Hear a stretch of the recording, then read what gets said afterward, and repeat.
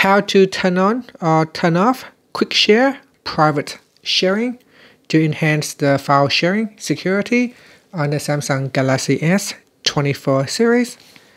First, tap on the home button to go back to the home screen. Then open up an app that you'd like to use file sharing. So here I'm going to open up the Gallery app.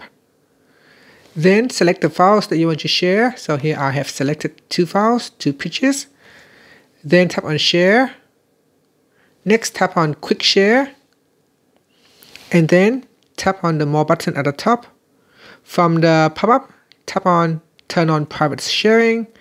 Or you can tap on it to turn off private sharing.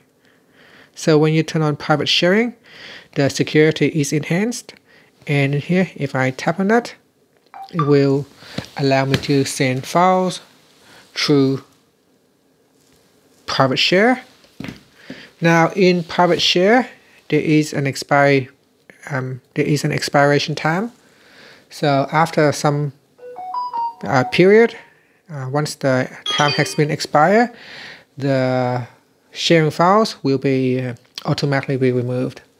So how it works is that it will implement private share, implement encryptions, expiration dates, access control, and view only access.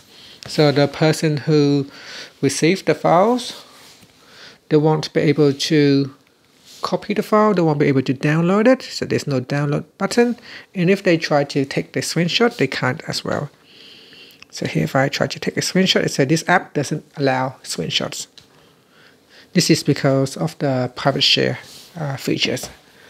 So in a way, it helps to enhance your security when you are sending files if you don't want other people to download it or to take screenshots. And that's it.